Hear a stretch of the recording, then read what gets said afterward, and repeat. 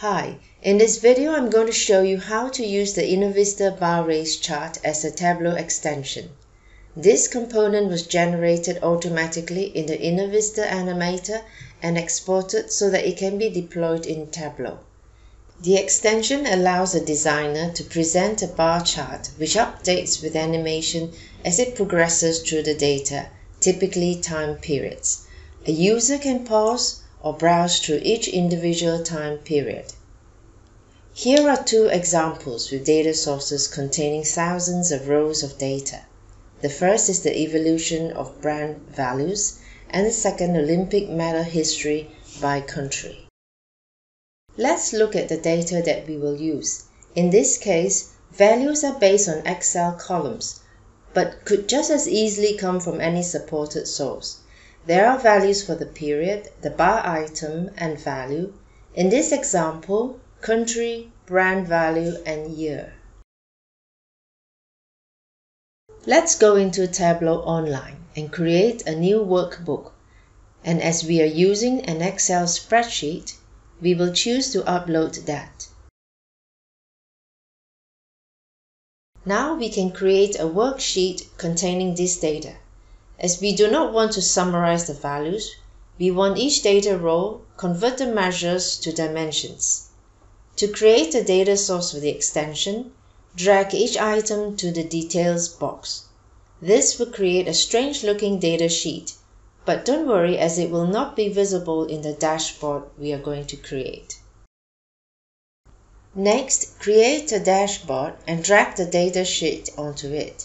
Select the Layout tab, then the floating option, and set the width and height to 1 pixel. This should make it invisible. Return to the Dashboard tab and drag an extension onto the canvas. When prompted, navigate to the Bar Race Tracks file that you have downloaded. This should load the extension and present the introduction screen. To edit, select the More Options button at the top of the extension and the Select Configure. This will allow us to map data and set properties for the animation. First, select the data sheet. In this case, there is only Sheet 1. This will populate the available data items and the values to map to in the extension. Drag the relevant item to its equivalent field. We also have the option to set or leave the data as its default value.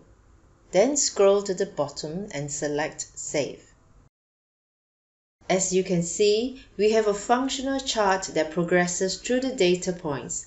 Now, select Configure again and use some of the properties available to change the look and feel of the chart. In the bottom section of the pop-up, we have quite a number of options we can use to help us set up the extension the way we want. The tick duration sets the time in milliseconds for a bar to update for a period.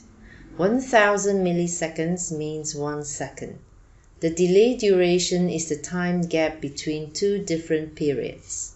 The top end option sets the number of items shown sorted by the largest value.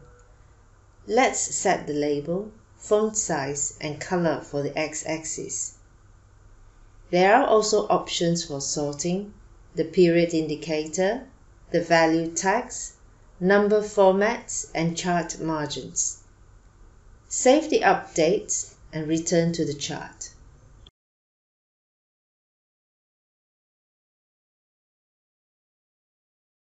Thank you for watching. If you would like to find out how to create your own Tableau extension, please check the links below or search for Inovista Animator in YouTube.